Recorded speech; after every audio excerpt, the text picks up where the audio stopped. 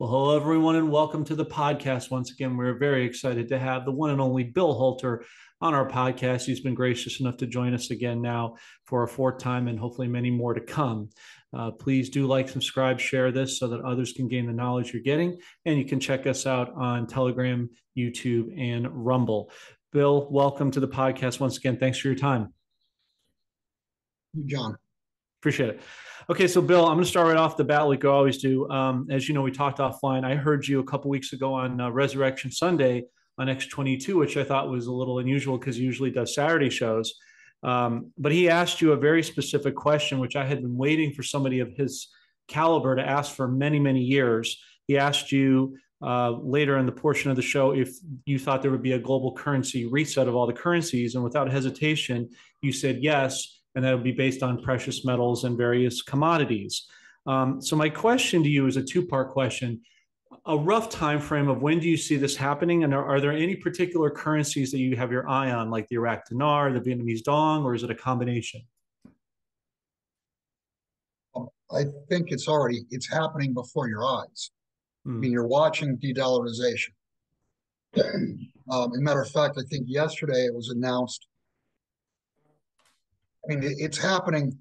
It's happening before your eyes. The reset that I envision is you're going to see uh, really all currencies. Some currencies aren't even going to be the same currencies. I mean, in my opinion, I don't even think the dollar is going to be the same currency that it is now. Mm-hmm. So it's going to be a huge.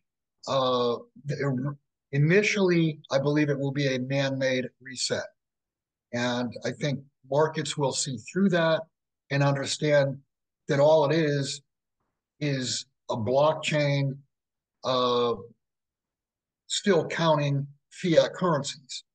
And I think once the markets wreak havoc on the fiat currencies, I do believe there will be a Mother Nature made reset. It's going to force, and when I say Mother Nature, I mean, you could look at the BRICS as being part of Mother Nature. And I'm saying this because really all they want is free and fair trade settlement.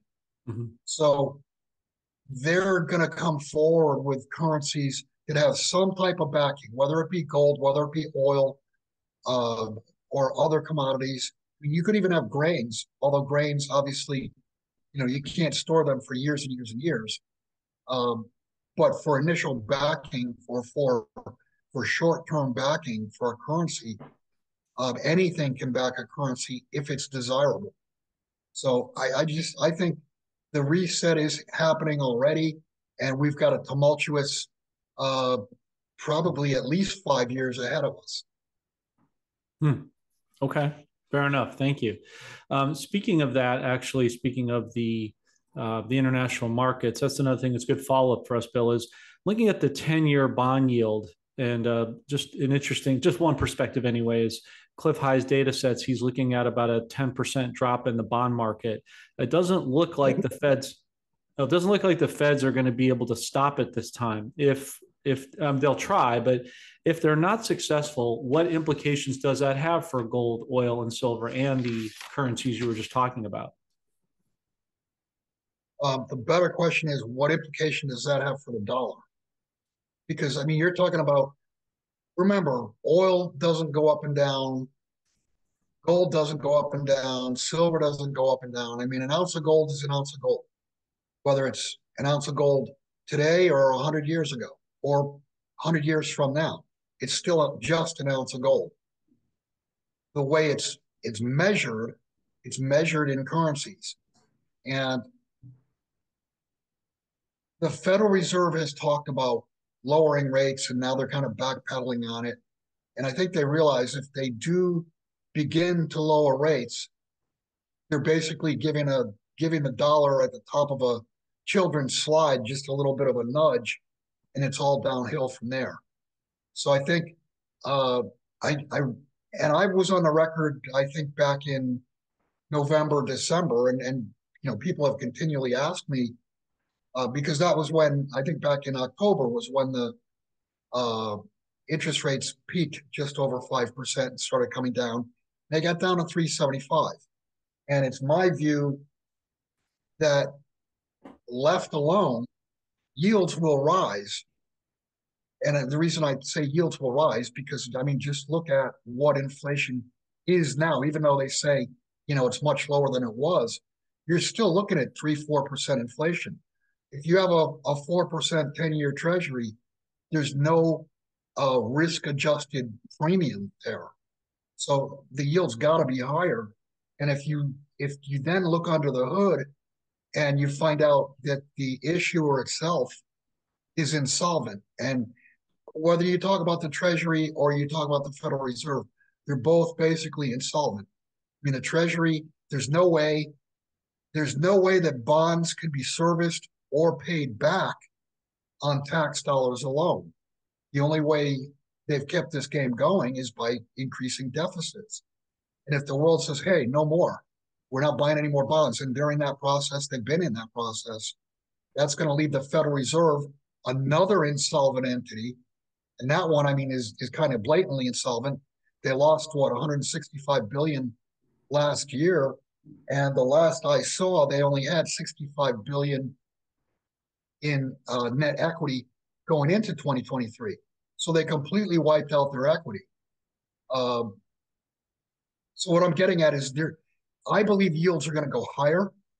Um, if yields get to if the 10-year gets to and through 5%, then you're going to see what real fear is.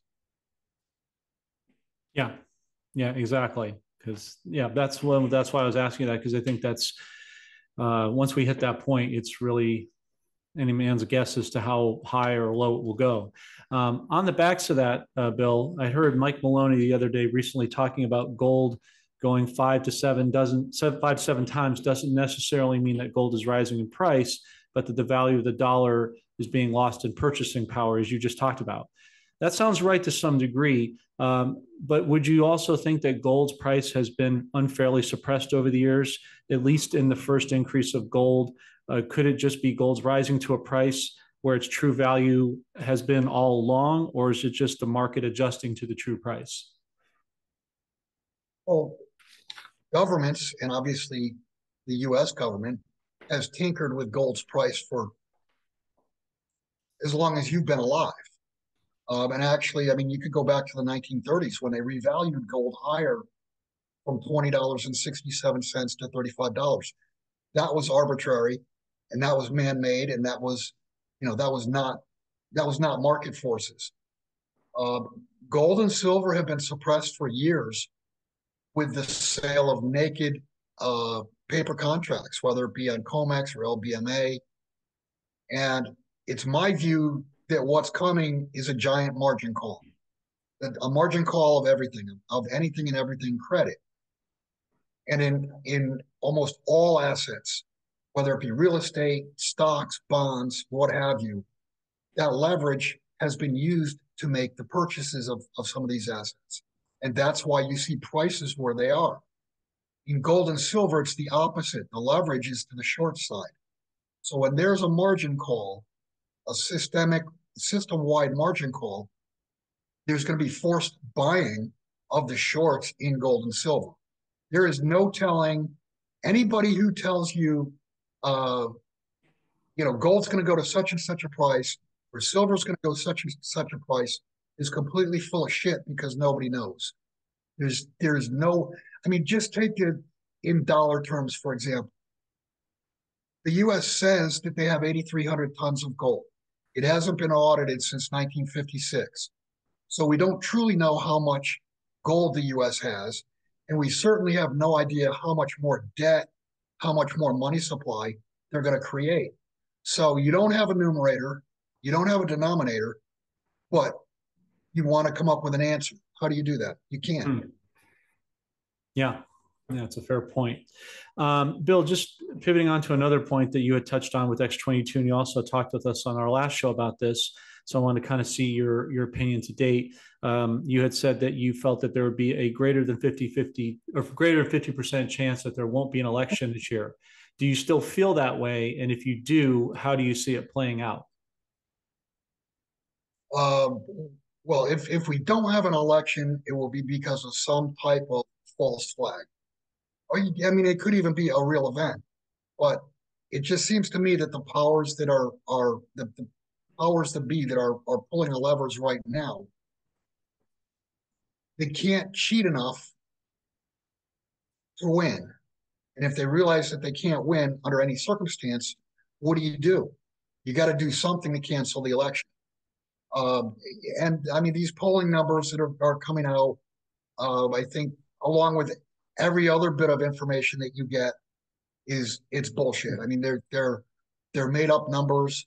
Um, so to answer your question, yeah, I think it there's certainly better than a 50-50 chance that we don't have an election, in my opinion. And I still get to have an opinion in the United States for the time being Hmm. until they completely cancel out the Constitution. And actually, while we're on that topic, look what they just did. Look what they just did with the spying bill. I mean, that eradicates, what is it, the Fourth Amendment. Hmm. Uh, that's that particular bill should be put in front of the Supreme Court, but who knows how they would even rule on it, or if they would even rule on it. And then the other thing is what they do. They come up with another $90 billion to send to Iraq, to send to Israel, to send to Taiwan, but not a single dollar to close our border. You've got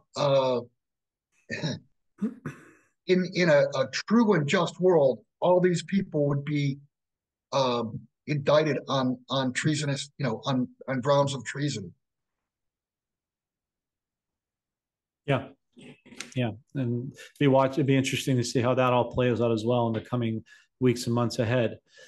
Bill, for many years, the central banks around the world have been loading up on gold, as you know, but now you're starting to see Eastern countries buy massive amounts of silver, like China and India. And I was just wondering what your thoughts were on that. Yeah, that's really interesting.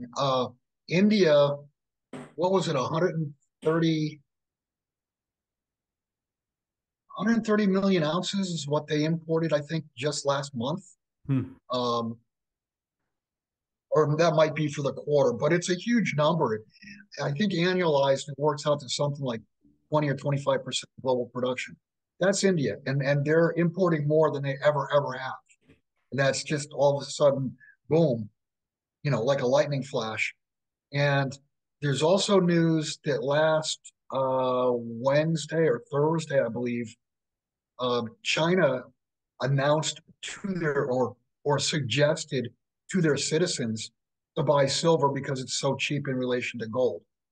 So what's that? 1.3 billion people. If everybody bought 1 ounce, there wouldn't. I mean, that would more than clean up a year's global production. And silver's already in a structural deficit. Uh, the Silver Institute, if you look at their numbers, they have uh, they have fudged numbers. I mean, they changed numbers without even saying that they changed numbers. Uh, they had very little of demand for solar, and solar is like 200, 300 million ounces per year. So we're already in a structural deficit. It's only going to get worse. The mine supply is not growing. We're actually a little bit lower than we were 4 or 5 years ago. Um, Silver is going to be gold on steroids. Silver, in my opinion, versus currencies, silver is going to be the number one performing asset. Yeah, I would agree because just on manufacturing alone, it drives all of that. So I think you're absolutely right. There's some concern amongst Americans about the CBDC. It's been tried and failed and tried and failed, and it's several countries like Jamaica and China, for example, come to mind. It's my belief that we'll also fail here in the U.S. as well. Understanding that by virtue of having a digital dollar does nothing to lessen our country's massive debt. What are your thoughts on that? Right. That's what I mentioned before. Uh, you could do a blockchain and you could follow every dollar, and all that does basically is it allows the government to spy on every stick of chewing gum that you buy. I mean, they will know everything you do. But does it solve any problems? No. You still have uh, the way I've described it is you're you've got bogus currencies, and even if you do a perfect accounting of them, they're still bogus currencies. The currencies are still going to lose value, and we're still going to have hyperinflation. So I agree. I don't think the CBDCs are going to fly. That's your man-made attempted reset. That's going to fail, and then we'll have a real reset. Yeah. Yeah, I think you're right. So I guess with all that said, Bill, you're looking at all the suppression or the attempted, well, the attempted and illusory uh, suppression of gold and silver that's been going on, as you know, for far too long. How much longer do you think they can actually hold down gold and silver before it just goes absolutely parabolic? Oh, that's an easy answer. Until the day of a failure to deliver. The Hmm. day that there's a failure to deliver, gold and silver will, in short order, become unobtainable for fiat. You'll always be able to sell or trade gold for silver or silver for gold. You'll always be able to trade real stuff for gold or for silver, but gold and silver are going to go into hiding from fiat currencies. In other words, no amount of fiat currency, people aren't going to give up their gold or their silver at some point in time for a fiat currency. And the reason being, I mean, how many fiat currencies have blown up in the past and they got zeroed out? So you end up holding, you gave away an ounce of gold or an ounce of silver or a barrel of oil or a loaf of bread or whatever. You gave something real away, and ultimately your the currency that you accepted goes to zero. And actually, when I use the term zero, what's the opposite of zero? Infinity, Infinity. unobtainable. Yeah. Yeah, because I remember we talked about that on one of our very first shows. I'm glad you said that, Bill, because noticing an interesting trend, I'm sure you have as well, that Wells Fargo reported recently that roughly 200, I think it was a $200 million in sales in Costco of gold, and I'm not sure what it is in silver. Would that indicate to you that people are waking up enough in time, or is it kind of just a last ditch effort at the door before this thing happens? Well, it was made available to the public, and a lot of people know something's wrong, but they don't have a clue what's wrong. Mm-hmm. And it's human nature when during bad times. I mean, this goes back, a couple, thousands of years actually. When times get bad, people want to get defensive, and it no matter how much propaganda and suppression is done with gold and silver, man understands that gold and silver are safe havens. So I think because it was offered to them and it was easy, people picked up, an ounce of gold or well, I don't remember what the maximum is. I think it's 40 ounces of silver, something like that. So Okay. these are all small trades. These are not, this isn't big money with a small amount of orders. It's a bunch of orders and all small money, but it added up to 200 million. And I think that was just for the month, if I'm not mistaken. Yeah, I think that's right. I think it was over the course of a month. Yeah. That's $2.4 billion a year. Hmm. Now you're talking money. Yeah. Not to mention what, as you know, every time somebody buys an ounce of silver, what it does to the bank's balance sheets as well. So it has a multiple effect. Bill, you were a stockbroker for many years, and you had a front row seat to the brokerage and banking system.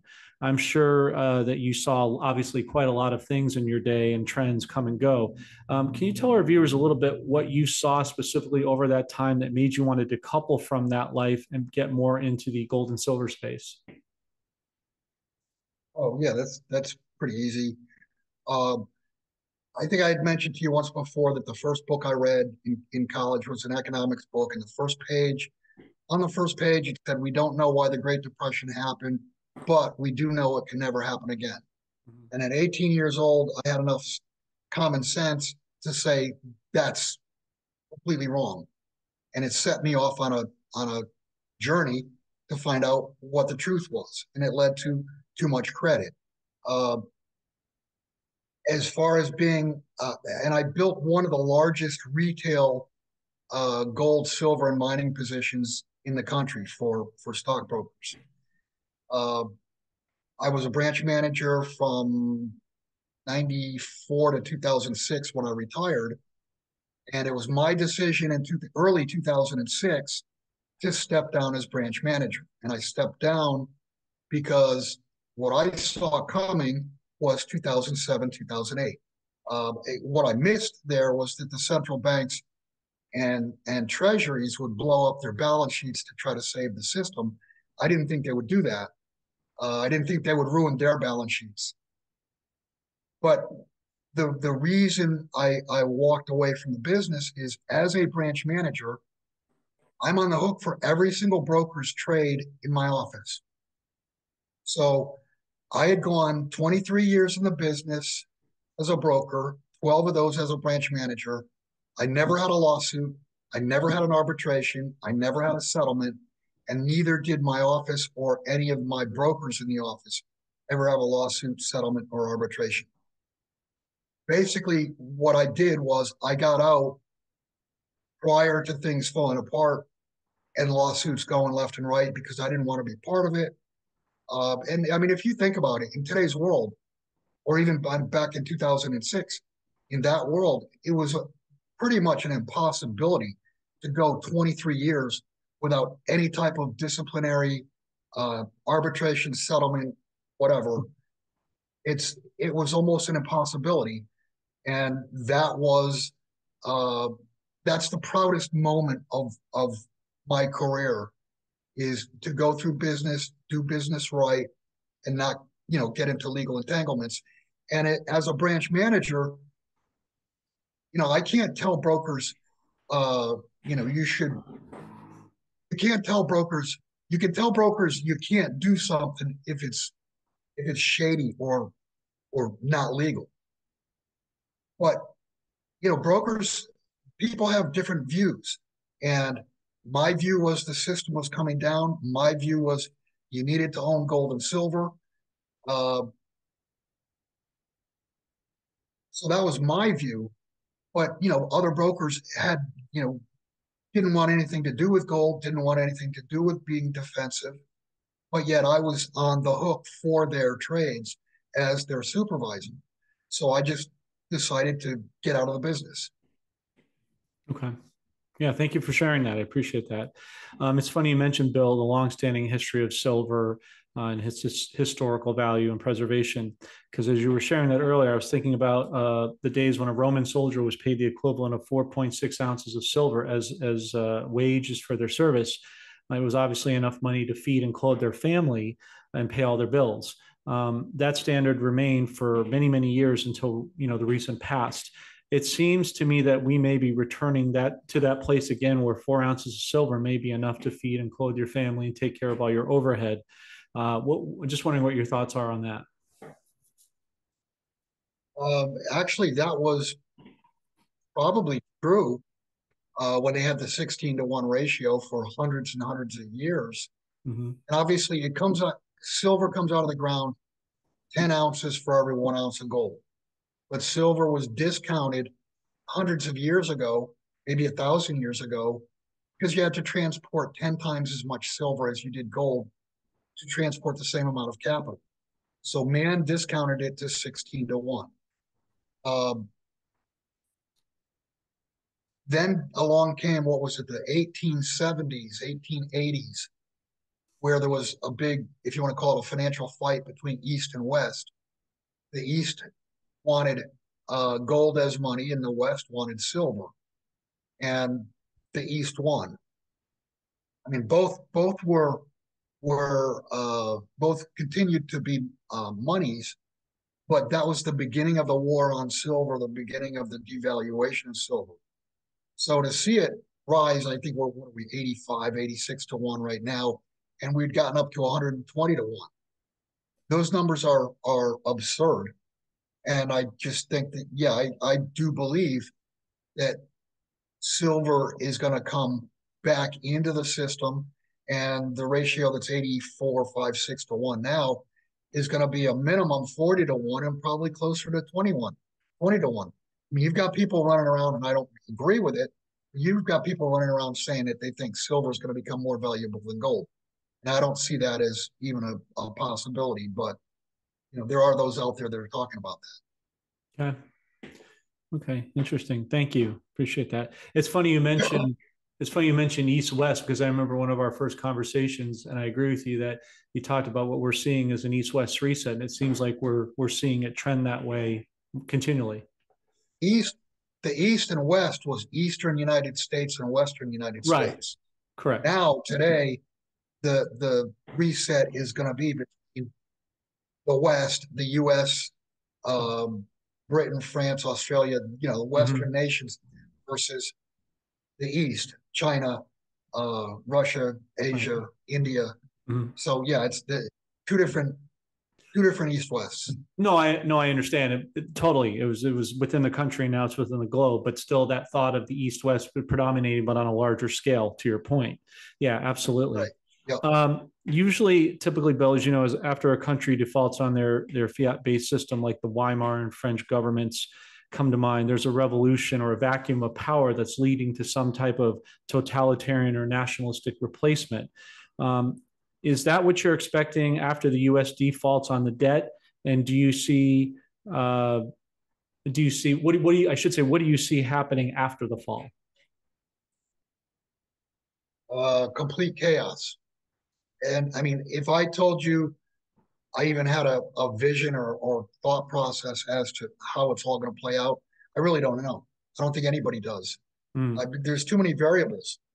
Um, who's in power who's got their finger next to the red button in the US when we fail? Is it somebody that's has some sanity, or is it a lunatic that just wants to kick the whole table over, press the button, and launch nuclear weapons? I have no idea. Uh, I I I would hope that that's not the case. But as far as I guess the one thing I could say is that Americans slash Westerners, their standard of living will drop drastically, and it's going to take at least one, maybe two generations for that to be, smoothed out and brought back. Probably not to where we are right now, but brought back to some comfort. some type of stability of any type. Yeah. Right, exactly. Yeah. Okay. Thank you. Appreciate that. Last question for today, Bill, just to respect your time.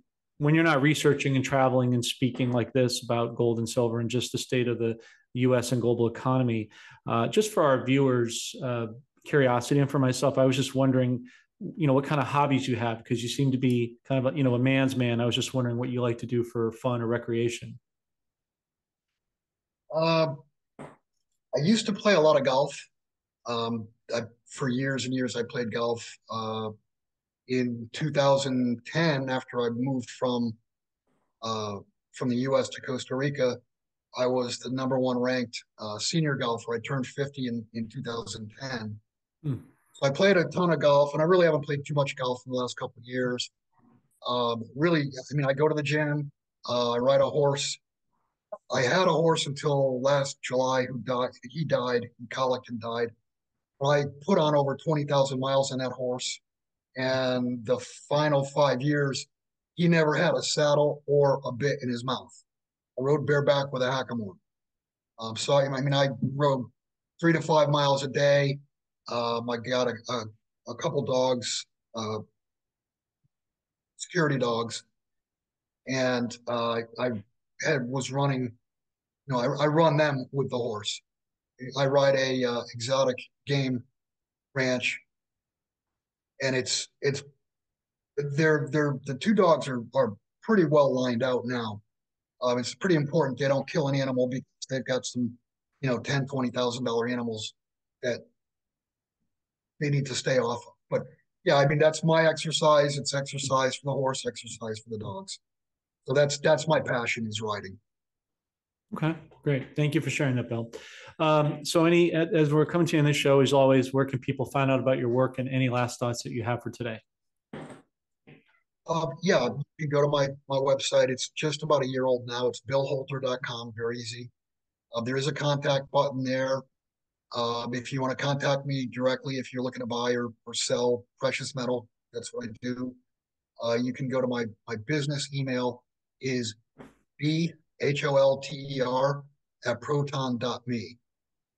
I guess my last piece of advice is just keep preparing, uh, keep trying to find holes in what your plan is, because I don't think we're going to get a whole lot. We might get a week, 2 weeks. We might not have any notice whatsoever to the light switch being flipped and the world changing. I mean, we just went through an event with Israel and Iran Mm-hmm. firing at each other. And I mean, you could have woken up any morning to find out that something really bad happened and it's all out war and the world will change like that. Yeah, very, So very, very, very just true. do your best and keep keep trying to expand your preparations. Great. Good advice. Thanks, Bill, for joining us. We always appreciate having you on the podcast. Look forward to seeing you again soon. And thanks for your time. Thank you, John. Pleasure. Take care.